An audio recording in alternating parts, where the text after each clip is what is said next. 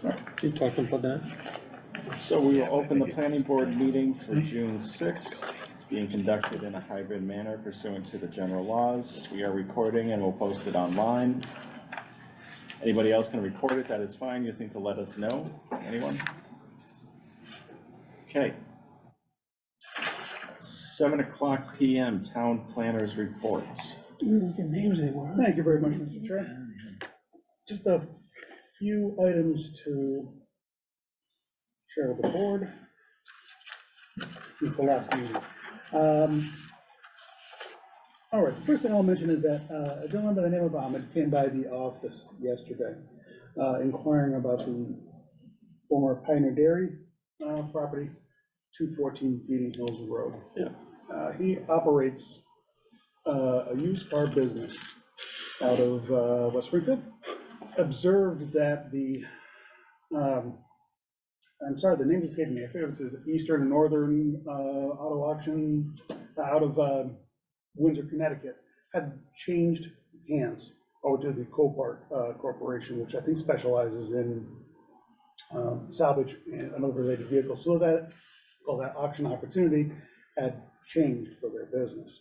So part of his inquiry related to holding automobile auctions from that site. Briefly scratching the surface, it appears that is simply another arm of used car sales and that license that goes with it. I don't think we have any ability to dictate the manner in which vehicles sold, whether it's online or otherwise. Some specifics of that conversation revolved around him focusing his efforts just on, we'll call it the developed portion, the corner of the property, which is mostly zoned business. With the exception of, we'll call it the most northern part, which does include some of the storage building at the rear. Can you speak a little bit louder? Sure thing.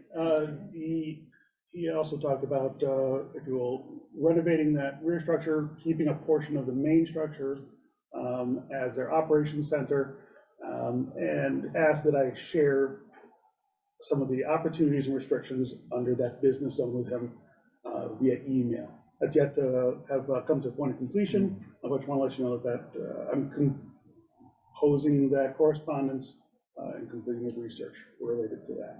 It's what, 500 feet, right? That it goes back? For the zone? For the zone. Is that what? I think, so you asked an interesting question about it. In that it's split along the frontage. Right. So according to, well, depending on how and if the parcel is sold and splits off that portion like that, That's right. then presumably the entirety of that corner would be Right. considered business. That's right. I forgot about that. That's okay. Without the mapping in front of us, it's a shot in the dark. So the house there would be business too? The house on the corner? The house on the corner is currently shown as part of the business Overall, parcel as yeah. well. The cursory discussion now we had revolved on the idea of him splitting off that Yeah. residence from the remainder of the property. That one's over the aquifer too, isn't it? I would presume so, but I honestly I didn't click that fancy button when I looked at the zoning out I there. think it is, yeah. Okay. Okay, so the second conversation I had, spoke with Bruce Fleming last week. He's over on Will Palmer. They were doing some work over with the, around the stormwater basin for Laurel Ridge. And we looked at, the original decision for that flexible residential subdivision, noting that there needed to be a maintained, and by maintained, meaning keep in place a vegetative buffer around the perimeter of the subdivision. So we talked a little bit about what's necessary under long-term operations maintenance plans for stormwater basins and what he should expect to see out there. Lastly, I, on behalf of the planning board, received an email from select board member Jason Perron, noting that at the annual town meeting, the vote was cast and the warrant article approved to allow for retail marijuana sale in Southwick. We understand that there are elements within our medical and retail, medical and recreational marijuana bylaw that need to be modified accordingly. So the request was for the planning board to initiate the process, to take a closer look at modifying that bylaw. Quick scratch of the surface, we know that there's some language in there that talks specifically about prohibiting retail sale. That's an obvious and an easy grab for something that we'd like to change, as well as adding that to all the allowed uses. And then from a high level, thinking about whether or not there's any further discussion about the appropriate location for retail facilities. Understanding that this was a relatively recent effort by the planning board to compose the bylaw as we see it today.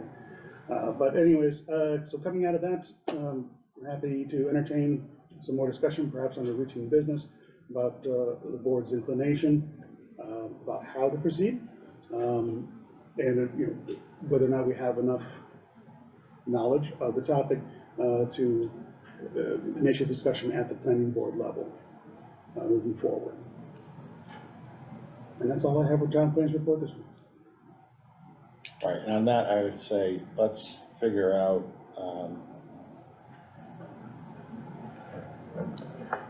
they want to just reach out to see if there's been discussion about a special town meeting. So we have some kind of time frame, and then we can kind of talk about when to deal with that. Open that. So, yeah, why don't you do that, and then we can kind of talk about it at the next meeting, as far as the time, and certainly it's not to be done before the next meeting, so. Right. Okay. Okay, happy to get that answer. All right. I have to see so I can hear. Now I've got a direct shot to you. I refuse to wear my hearing aid, so I actually read your face as I'm hearing you. All right. 7:10 PM, 157 Feeding Hills Road, continued public hearing. Okay. Let's see where I put that. We received a letter, amongst several others, we did receive a couple of letters in support of the proposal. But most recently, I received a letter requesting to withdraw the application without prejudice from consideration at this time. Okay.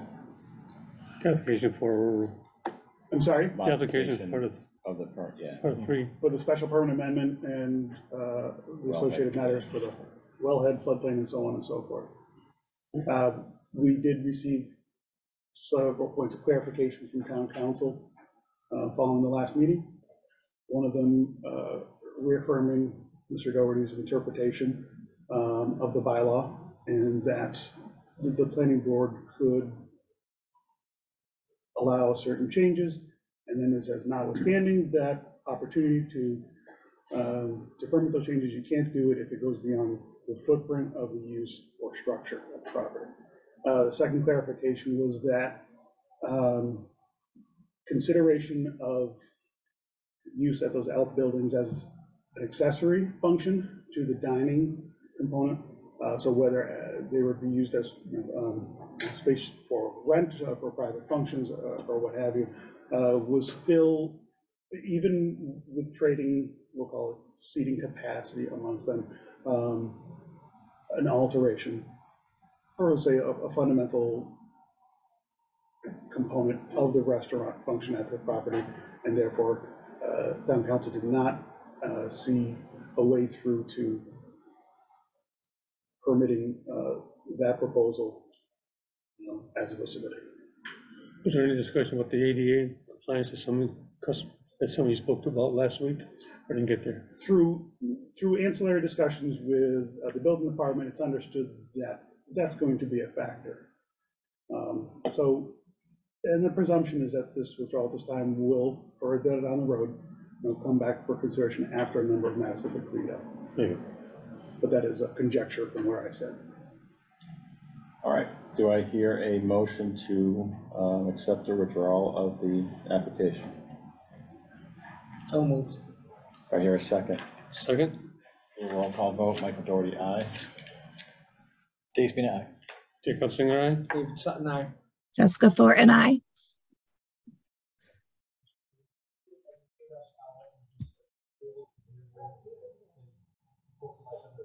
Yeah, that's fine. Yeah, it may be, I don't know if it's fans or what that's causing a little bit today, so. The applicant has chosen to withdraw the application. My understanding is they still have to deal with conservation, with some issues, so they're gonna be in front of conservation dealing with some things. They have to address the American with Disabilities Act issues as far as access. And I think ultimately they're, the way I think this probably needs to be done is for them, since the business has operated there for a long time, is to simply ask for a zone change for that area rather than having a residential zone with that business there. So that may be where it's their decision. I don't know what they're going to do, but that's probably what they would choose to do if they want to continue using these outbuildings. So it would give them more leeway in their ability to run a restaurant there. Yeah. They have to still comply with all of those other things, ADA, conservation, committee and all of that. Even if they were rezoned, they still have to do all of that. Correct. Yeah, those conservation is completely separate issue. It doesn't depend on the zone, doesn't matter for that. And the parking, septic, all of those other things, they still have to fix all of that before they can. Yeah, so I can't, and anyone here can jump in, I can't think of any way parking would be impacted by the zone change. I think it would just be exactly the same. The biggest thing, right, is if you're what's called a pre-existing non-conforming, so you're in this zone doing something, you were there before the zoning came into place. Continue doing that. You can't have an extended break or else you lose the ability to use it. But you also have some restrictions on what you can do. You got to stay within that footprint. You can't, even if you wanted to go out a little bit, you can't do it. That's the biggest issue, and it comes up a lot up by Congamon, right? It's a lot of stuff down there is pre-existing non-conforming, and so they really, like that one we had at 141, the old Krabby Joe's, they can't expand that in any way, shape, or form because of where it is, right? They have to stay right within that footprint. So that's the biggest issue for the zone, but like I said, that's been a business for a long time. So I think that's probably the easiest way and most logical way to go about it. How do we get to this point of allowing a building being built, you have to stay within the footprint? It's not our, well, let's put it this way. So you have some ability to put in, say, a shed or say, whatever. I can't tell you what led to the permits being granted. You'd have to talk to the building inspector who issued the permits. That's not my area. So, but whether they can do the use that they want is the purview of the planning board. So that's why they're here to get permission to do the use for it, right? Whether they built some kind of gazebo or something, something like that, and that's not what these are. I understand. I'm not saying they are, but if they built something like that, if they're just going to not have a restaurant use for that, it's just going to be, you can go sit out there or you can go do whatever. That's not really our issue, right? You got to get your permits, you got to deal with conservation because of where it is, but it's not our issue. Our issue is simply about the use. group of the people that are here, how are we notified of the next step? So, so a couple things, right? Conservation, I don't know, I think that's still ongoing. It's not a new application that they put in, right? It's still an ongoing. It depends, right? They do have an open permit right now with conservation. If they submit a formal amendment, then that gets treated the same as we do with a special permit amendment here. You would receive notification for that. Okay, so yeah, what I would say is this. So if they have to formally amend their permit with conservation, abutters will get notice. I'm assuming you're in a butter, but so if they have to formally do it, but it's not the worst thing in the world to sort of pay attention to the conservation agendas. You can just go onto the calendar on the website and take a look at the agendas. If they are going to do a zone change, that's something that would come to us. We'd give notice of it to the abutters, and it would also have to go to town meeting. So there's two parts of that. We'd have to get approved at town meeting and approved by the planning board, but you would get notice of the planning board hearing on that as an abutter. Yep. Yeah. Just basic permitting 101 for me here. Having lived here for 25 years or so, and I see new things going up, I just assume, which I probably shouldn't do, that there's a permit for that, because that's what I would do. So I've seen how these go up, and I would assume that there's a permit for it. So is it my responsibility as a resident here to always check, like, oh, that's right, go and check for a permit? I mean, if it's your choice as to whether you want to, I believe they had permits for it. It's not so having a building permit is different than having a permit from us to use it in a certain manner, right? Those are two separate things. Building permit allows you to build it. A special permit, which is what we issue, allows you to use it in a certain manner for, like using a restaurant use, right? I mean, that's what they want there. So that would allow them to use those in that manner. That's different. So when you're doing the permitting, you don't even consider what that gazebo would be used for? It's not part of that? For the building permit? Yeah. I don't believe, I haven't looked at a building permit application in a while, but I don't think you have to explain it in that great detail on a building permit application. It's like if you had you want to put a shed in your backyard, you're just writing how big it is, and I think you may have to show where it goes, but other than that, you're not doing much more. So doesn't that lead right up to near the wetlands? Like they have a permit, this is what I'm going to build, so it's near the wetlands? So Again, that's a separate issue though. That's a conservation issue, right? And that's why they had to go to conservation. And my understanding is they got approvals from conservation to do what they needed to do.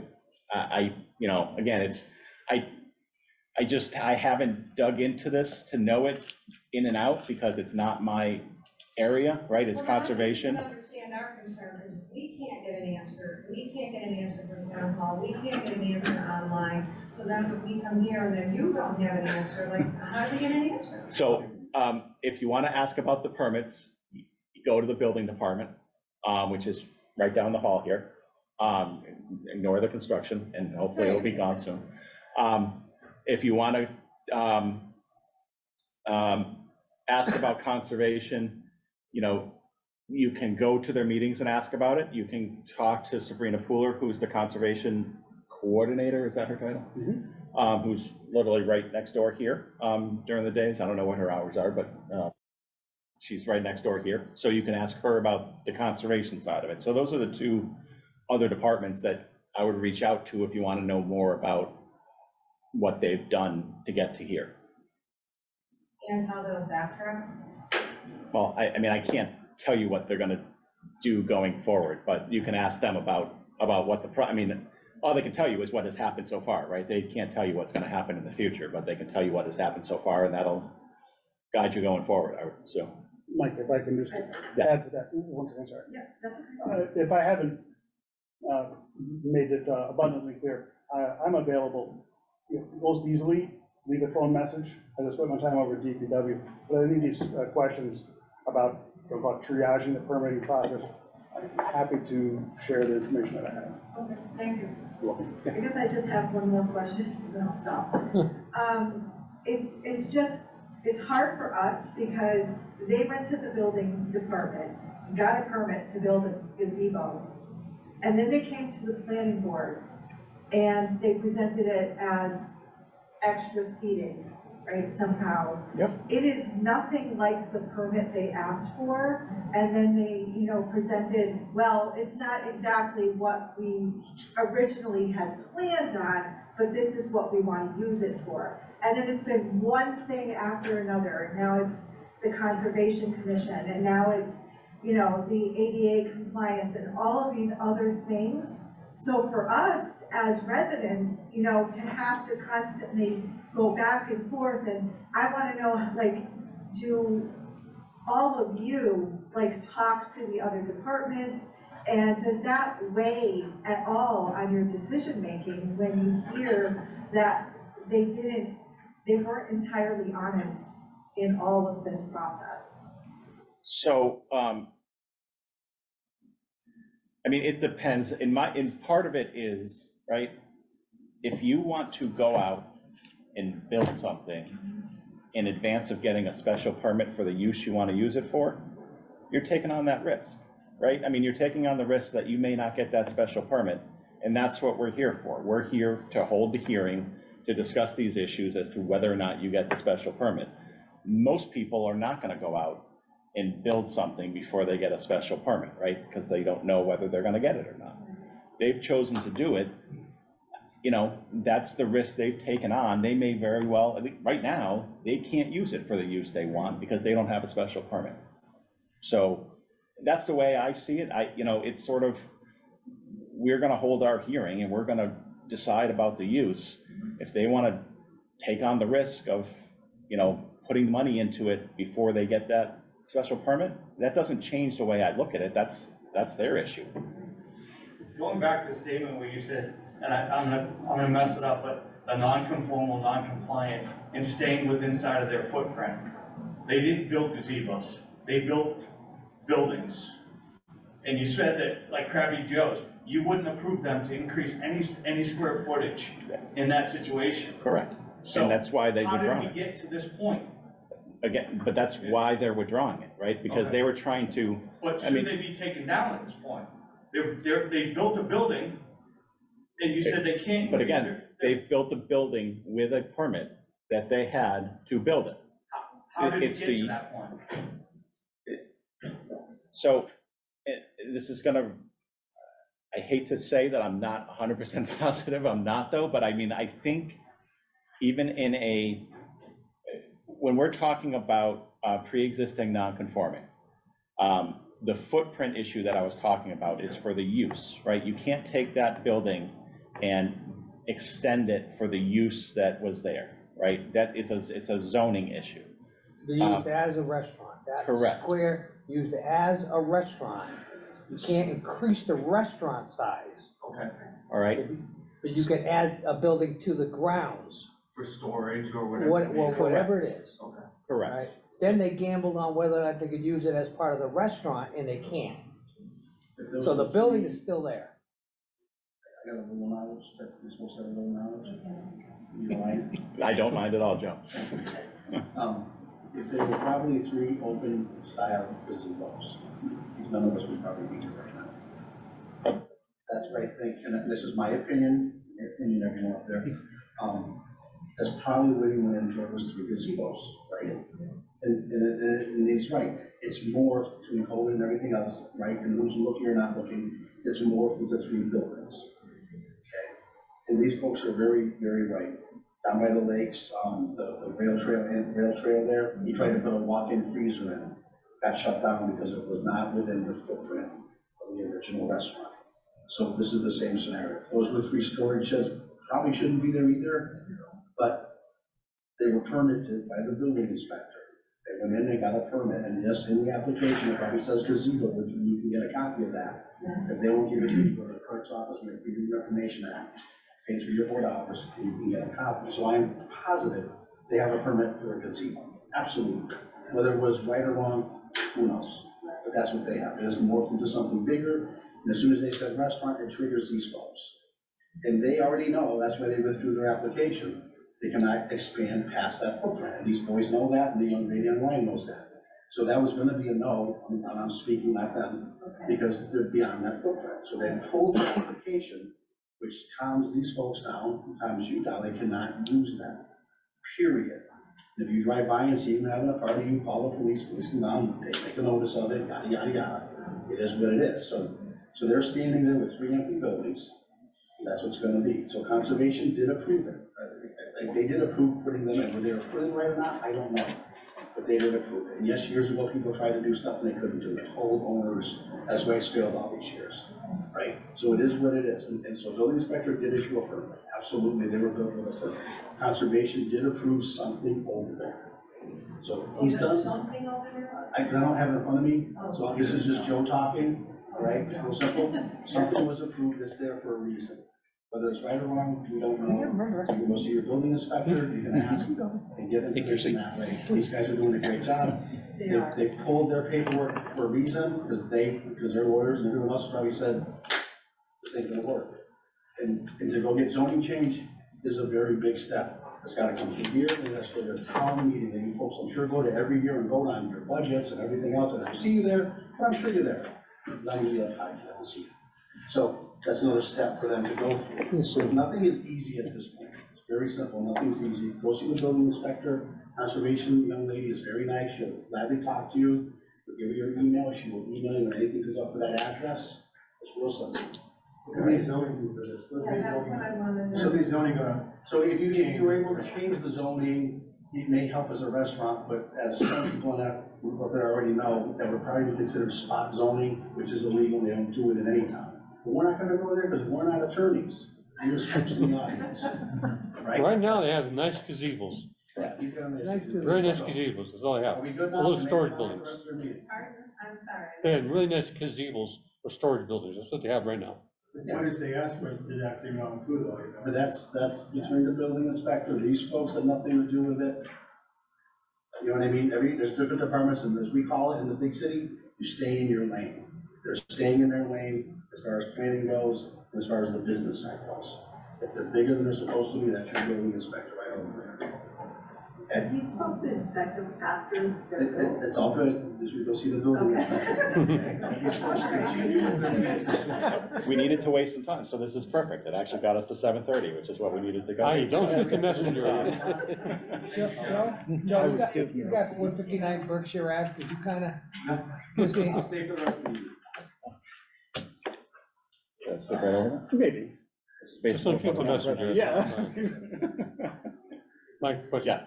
I just have one more Yeah. thing to say. My husband's been living in that house for 50 years, and I've been living there 30. So it's not like we're just, Oh, absolutely. here just to complain. No, understood. And I mean, again, that's why we have the public hearings, right? To listen to the abutters and what the proposal is and try to make a decision on that. If it doesn't, then we get Joe. All right, so, we vote on that. The one thing I did neglect, I don't know why. Maybe. Maybe, I think I did. 7:05, public comment.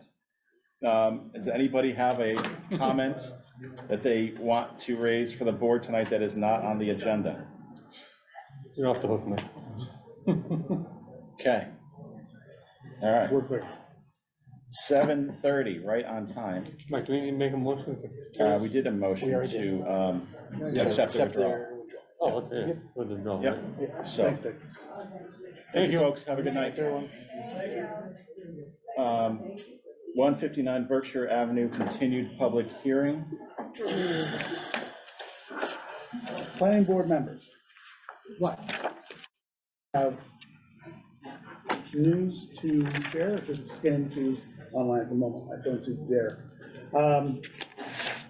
I met, so following the last meeting, we had received some materials that day from Mr. Hale on behalf of the applicant.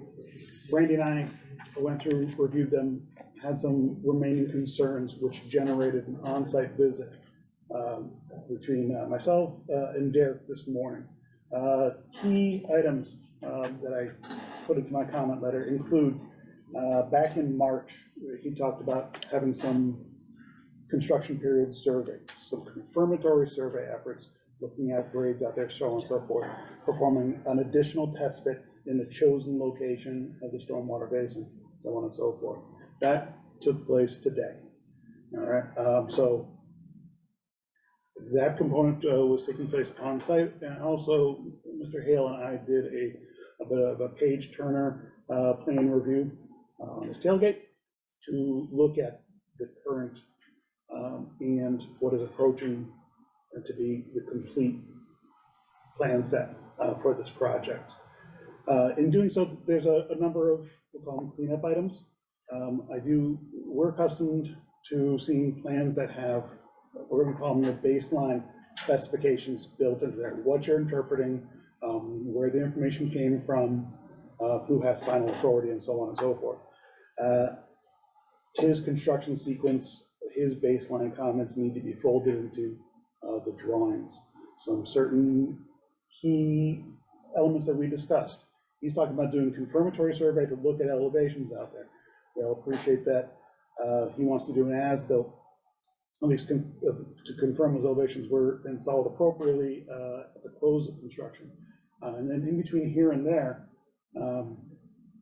as information comes in, he may take his design from uphill to downhill and shift it according to an on-site condition related to basin volume as it currently exists, as related to some of the stormwater management features that are already in place and may be reconfigured for reuse. That all ties into my comment response. Primarily important amongst my comments to Mr. Hale was that I needed a single, actually, let's break it down to two fundamental documents. And we're familiar with this, right? You have one that's a stormwater report. That's all the data backing up your design. And then you have a set of plans, details, drawing specifications, and so on and so forth. So make sure that was abundantly clear. We had a productive meeting today. And I let him know that I would speak about that meeting here. I asked Mr. Hale when we should expect to see the drawing revisions according to these comments and some of the suggestions that I shared as a courtesy from one professional to another.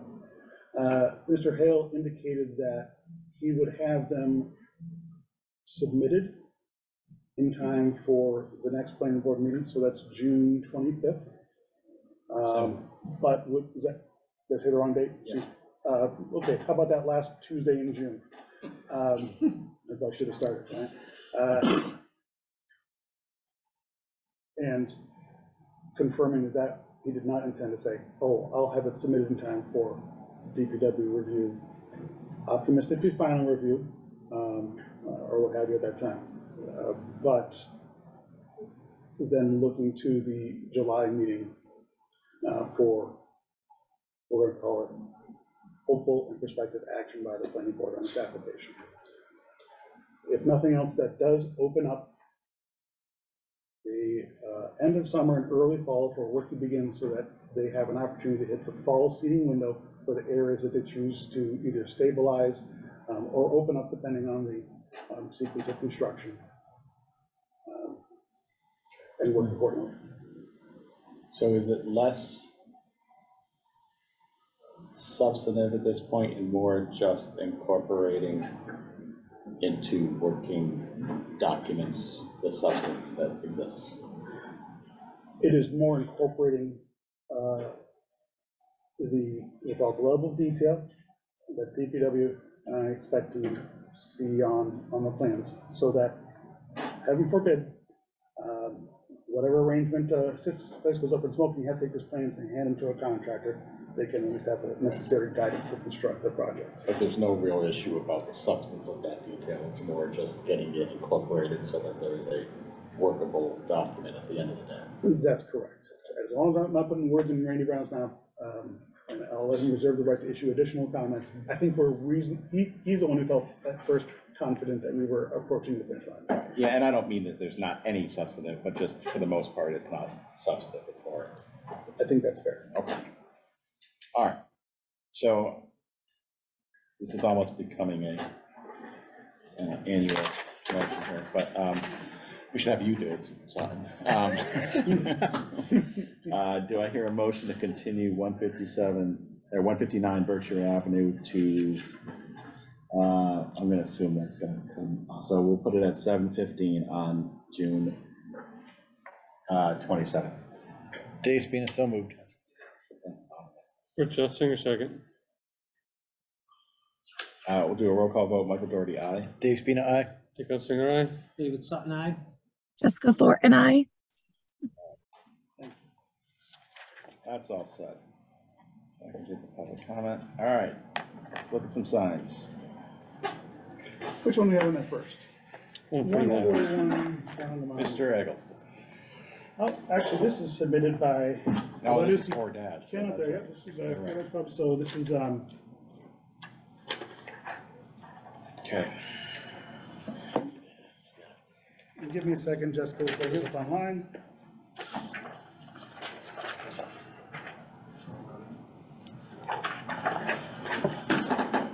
So as we mentioned, at the last planning board meeting, we have a number of business entities operating out of 141 Congamon Road. At the current time, that includes the Gem Marina and also the restaurant component, which will be operated by Four Dads Pub. In just one moment to get this shared online.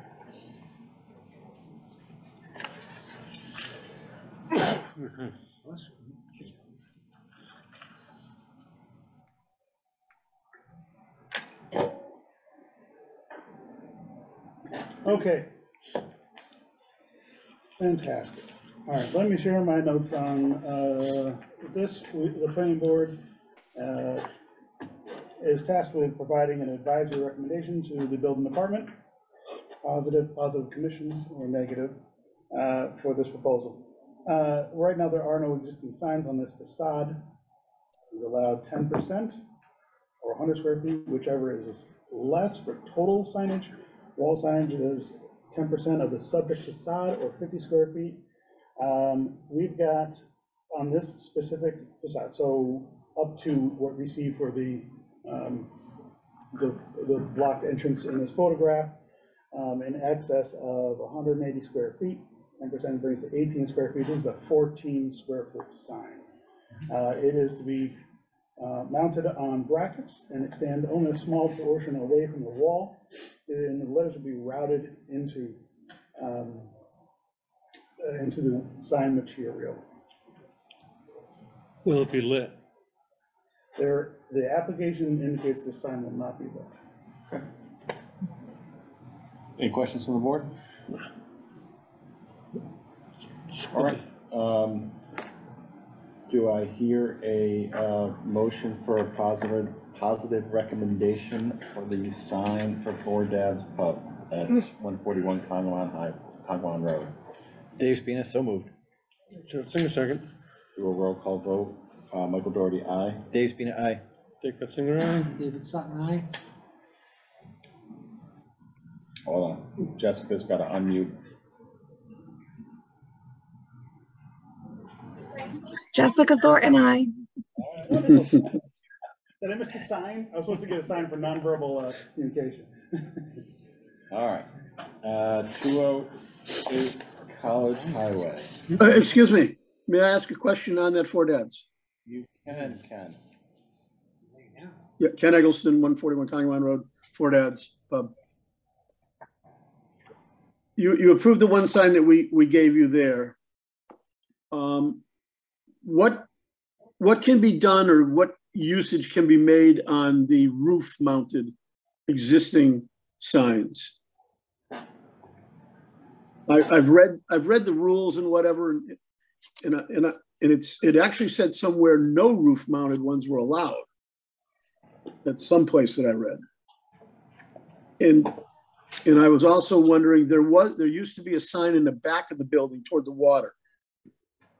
There's like there was a sign for, that we replaced the Gem Marina with.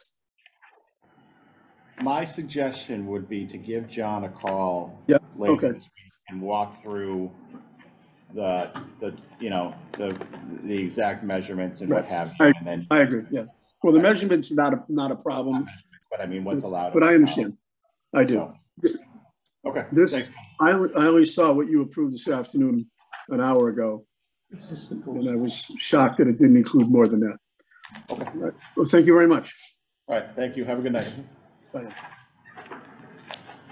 All right, 208 College Highway. Okay, I'm sorry, let me pull this up online as well, 1 moment.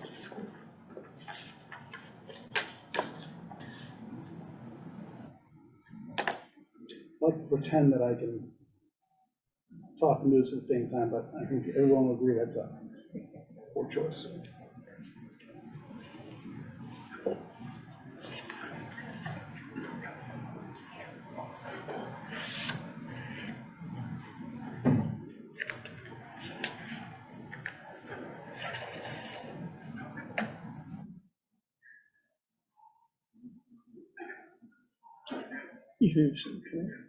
Babysitting. In training? Yeah. Training for the planning board? I think that's great. Associate member. There's no age requirement, right, on associate member? I don't think. Yeah, be a resident, I think so. Resident. So nice to see that. Okay, so 208 College Highway is, we're looking at the Dunkin' Donuts restaurant at Gillette Corner. I do have Jim Carlin online here, who submitted the sign application. The proposal, as modified through our discussions yesterday, is to replace the facade signage that faces College Highway. So that's on this diagram here, the rear elevation. Hey, everybody, I've got stuff I can share.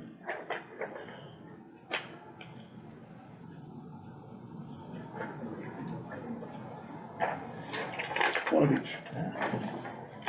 So replacing the current Dunkin' Donuts signage with the Dunkin', the sign that we see here for the rear elevation. That's a new sign, it's a new model. And then what's noted as the right elevation, that's the side of the building that faces the interior of the site, or the north towards McDonald's, with the DD logo. The configuration of this building is a little bit atypical, right? In that the public face of the building really is the rear of it. So in walking through the accommodations under zoning for additional signage at a building entrance,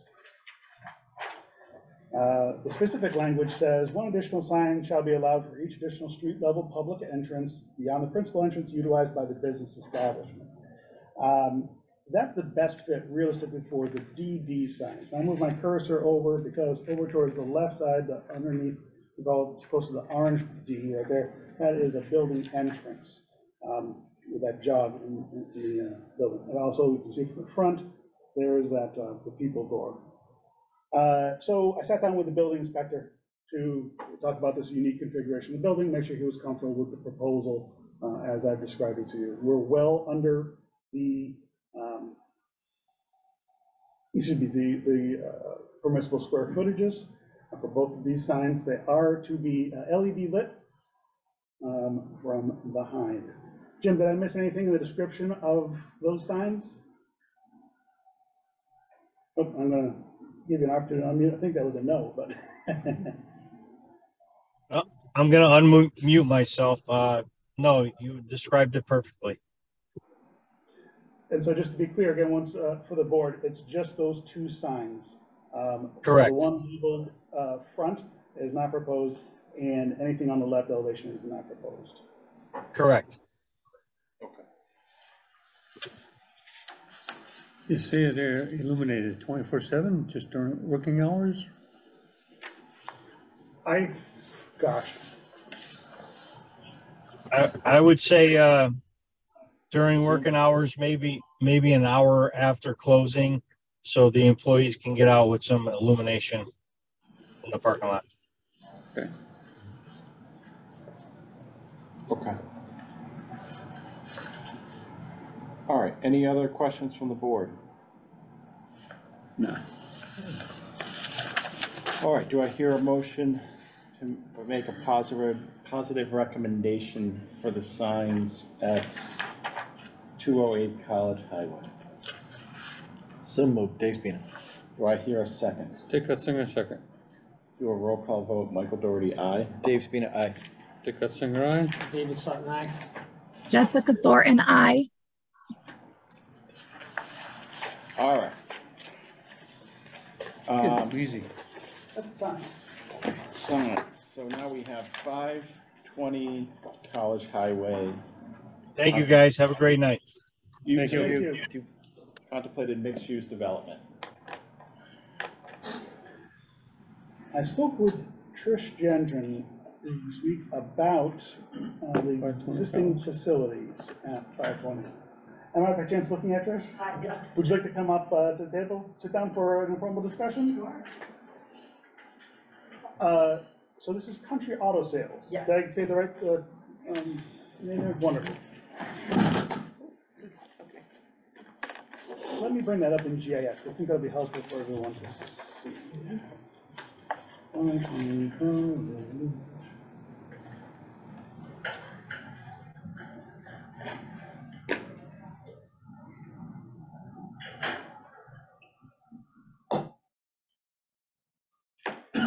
Just a moment, everyone.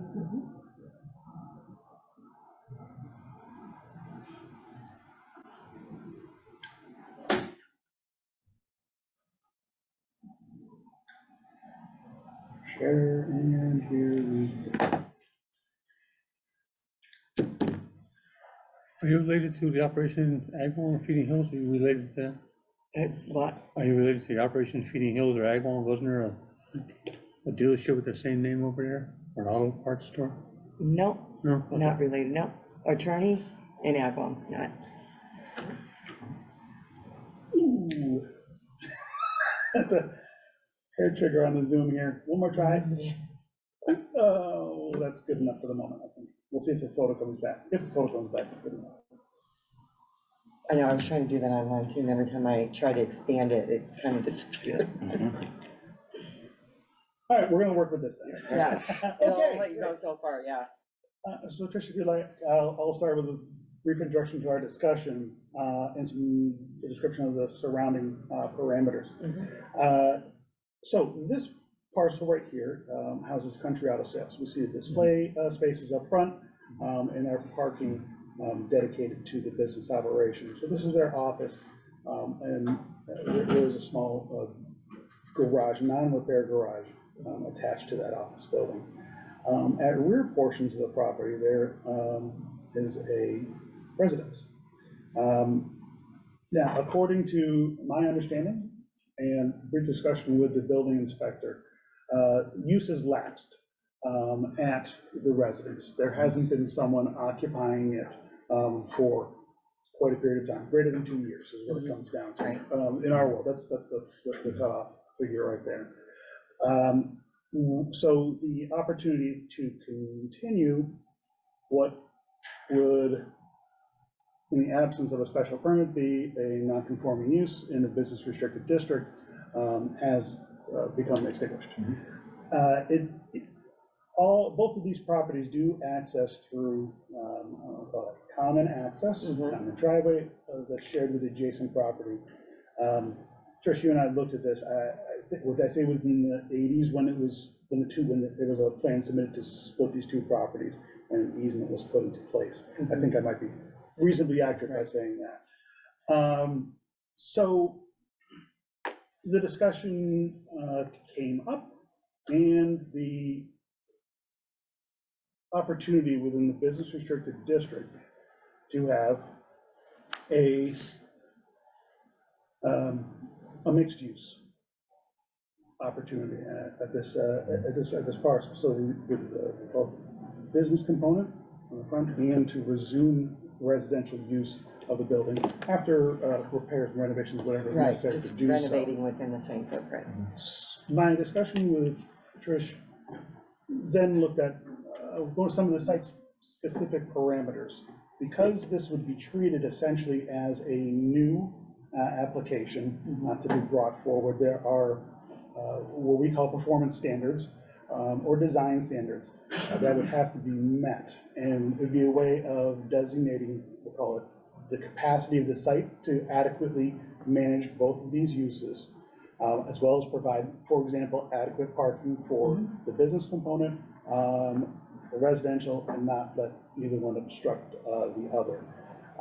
And we'll just say, you know, the limitation of our, or one of the limits of our conversation is the proximity of these structures. That is most likely a building and fire code issue, or at least concern. Maybe it needs to be answered at an early point in the discussion, but I didn't see that as something that would be specific to our concerns, although the compatibility of uses, I think, is. So at that point in the conversation, Trish asked if she could come in for an informal. You know, one of the questions that came up was, well, you know, the property, while it hasn't been lived in for a period of time, it has been, it still stores residential materials, furniture, and the like. From my desk, I didn't see that rising to the level of continued use over time, residential use. I think you do have to have that active occupancy. But that's a point that I think we want to touch upon here with discussion, and see if there's any initial feedback from board members for this type of proposal. And there's a garage, you can't really see, but the other building behind that is a garage too. So there's kind of, you know, the house itself, and then there's a garage. So there's like on the other side where the garage is, there's plenty of parking space too for people. You know, if the house were to be occupied, it's on the opposite side from the car lot, it's on the back side. So there's a parking area there next to the garage. It's hard to see it in that picture, but. It must be this building, that gray roof building. Yes, that one, yep. Okay. Yeah, Okay. so that's the garage, and it's next to the house itself. So it was basically, you know, we just wanted to renovate what was previously there, and stay within the same footprint that's currently there. And we had actually, last year, I believe it was last year, that our contractor we had come up with a plan. We didn't even realize that there was gonna be an issue at all, because we just figured it was what it was.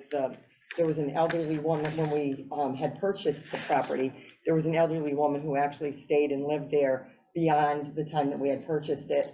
And then, you know, once she left, our intentions were to renovate. We just didn't do it, you know, quick enough, obviously, but we weren't aware of that. So we had gone and we pretty much designed or, you know, talked to a contractor and everything, and he was actually he came forward to do the permits, and that's when we found out that all of a sudden, oops. So, The garage with the houses, that's only for the houses, only for the use of the people in the house, not for maintenance for the vehicles out front? no, but actually, right now, we just use the garage for storage, so, but we don't do any auto body or any kind of, anything like that on the property. It's just sales. That's it, yeah. So there's like no auto body itself or, you know, oil changes or any of that kind of stuff. It's just automobile sales in the front. And it meets the requirements, right, that there's not, the access is you said in the back or on the side? Well, I mean, that would change with, so right now, actually, there's accesses on both sides of the house, but we would probably make the front entrance be on the back side. Right. Yeah, You'd have where to- the driveway, exactly. Yeah. So there's actually an entrance in the front and the back, but it would be on the back side where the driveway is, where the the garages on that side.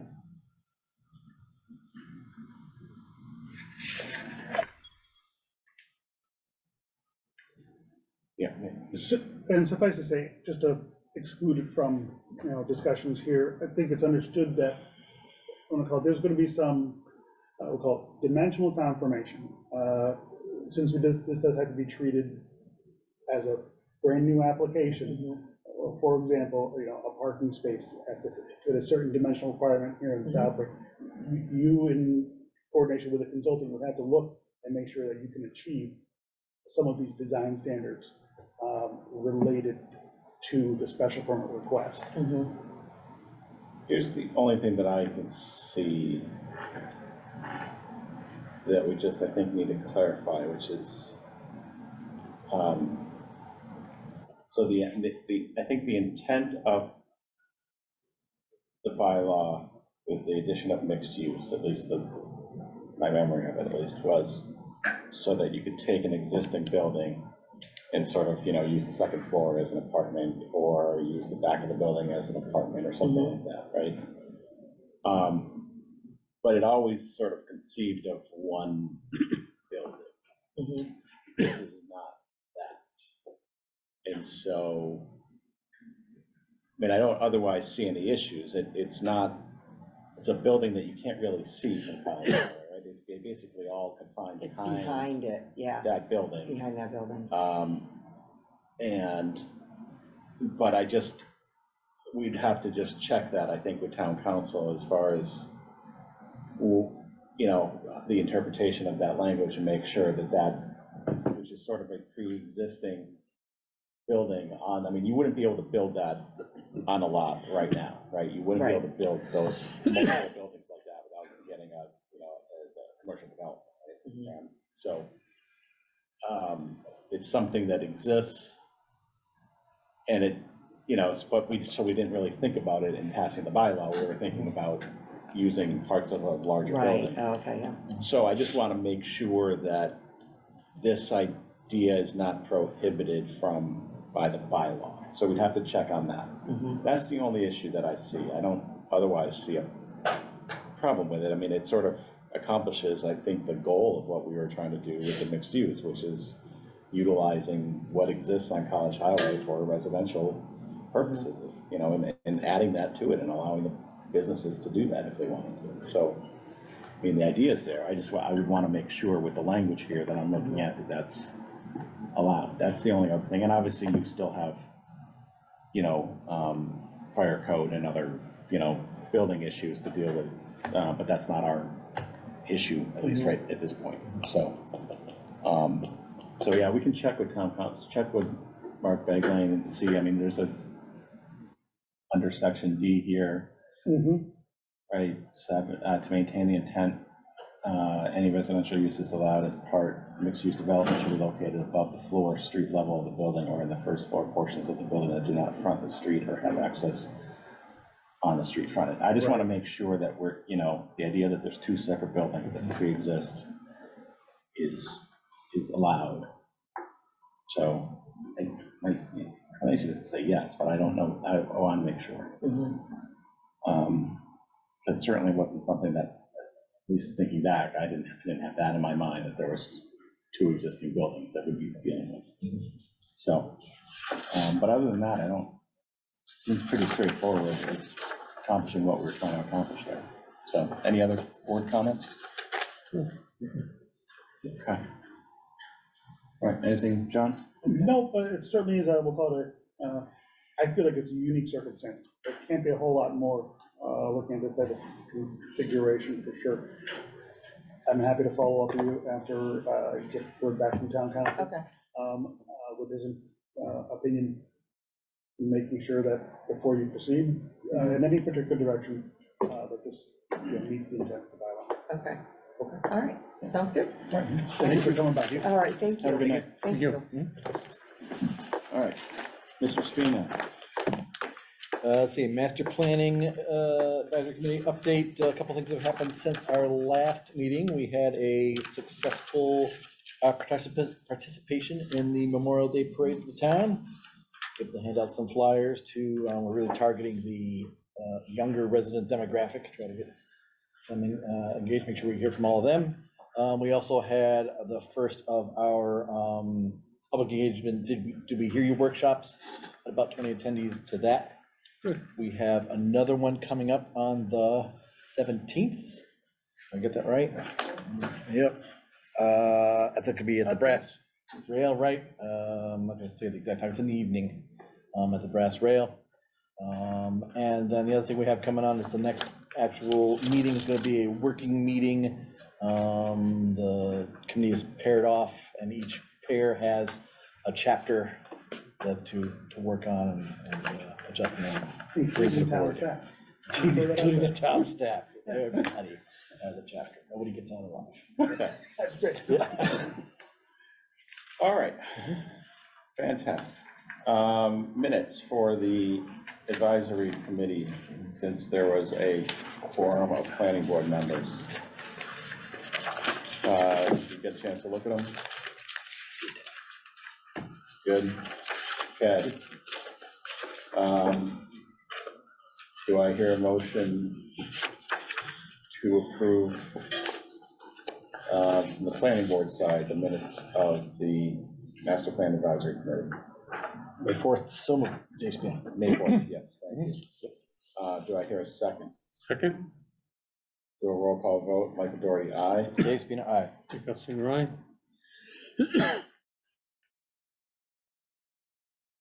But I wasn't Are you there. abstaining?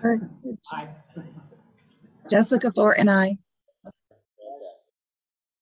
All right. I think that's it. I didn't see it. Well, I mean, I think you're right, they print it out for everybody, it's the way the paper, did I not email those? It's possible. You might have, That's okay, if we haven't had a chance to look at them, Mr. yeah, Speedy, I then have we'll, not at the next meeting, we can certainly look at it. Unless, this is. He's babysitting tonight, you can't say that. Mrs. Thorne, you don't want to speak in my defense? It's a miracle. Yeah, the meeting minutes from 5:23 were reviewed on my end, and I found them all acceptable except for Mr. Chamberlain's name was misrecorded in the 4th paragraph under the 662A College Highway. He's listed as Chamberlain instead of Chamberlain, as he should be. And other than that, it's okay with me. All right, we'll just kick it off for the next meeting and vote on it then. All right. Mr. Sutton. Make a motion, to close the meeting. Dave Spina, second. at 8:04 PM. It's a miracle. This is amazing. It's All like right. the old days. We All beat right. the other team by 2 hours, jeez. Role reversal. All in favor? Aye. Aye. Bye. That's what happens when he's got a babysit, yeah. Thanks, everybody. Were you bored, Emma?